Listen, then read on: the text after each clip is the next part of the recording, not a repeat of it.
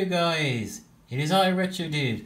Right, I'm going to show you a very cool, very easy, super easy tutorial. It's how to hook up your Nintendo Switch to an Elgato HD Capture card, or box if you will. So you see this HDMI, that is the input. So you want, let me just focus that, come on focus. Right, this is the HDMI in, so you want to put your Nintendo Switch HDMI in here. So I'll show you how that works. Just put it in here like so. Just put it in like that. There you go. It's all hooked up to the console. Now obviously switch it on just to see if it works. It should do anyway. And it's on that screen, so that's really good. So now I just need to go over to the PC. Alright, here is your interface for Elgato HD. You could download this for free on any website. You can use it from Google, Firefox, whatever your heart's content. Alright, here we are. Here's the layout. It's very simple. It's great for capturing footage on Nintendo Switch. So I will show you the basics. This is your record button. So once you click this, you can record the whole game like this. So I'll show you an example.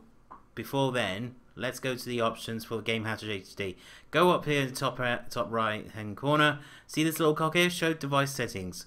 Right, you can screen cap this if you want. So pay attention to this top bit up here. It's very important. Input 1920 by 60 progressive. And see this little number here? That's 3.7, and that's on the good setting. Right, so obviously HDMI color, keep to expanded. Profile is about HD 1080, that's good. Basically allows 60 frames per second, that's FPS. So the quality changes. So what happens if I move this? You'll see it will change the file size. Goes up and up, and this is quite alarming for some people, because they'll probably say, "Oh, whoa, the file's too big." And you know why? Because if you put it up to best, you know what will happen? It will drain. It will take longer to compile the video. So I would say no. Don't put it on best. Put it about here to here. It's probably your safe bet, because that'll eat up less space, and it will change the video quality, depending. But I would say just experiment about 1 to 2, but obviously keep it on good. Good is the best setting.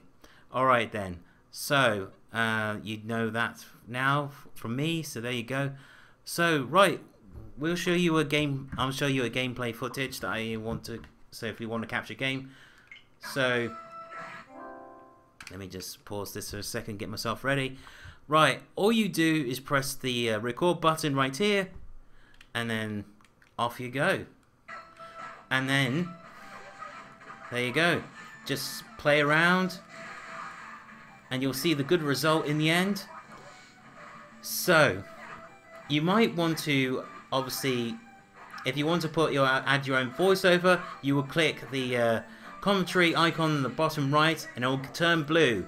So keep your audio level for your speaking about, say, about 50 to 60, and the gameplay footage audio you want to keep about maybe around 35 to 44. Just experiment.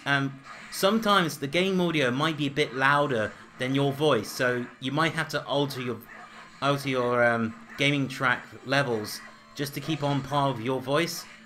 And what I would recommend is you do a test video of yourself with the gameplay footage, and that would help. So yeah, just experiment with that, and then stop the recording. It'll save to your hard drive. Here is the final video. Right, stop creating some awesome content on YouTube and Twitch.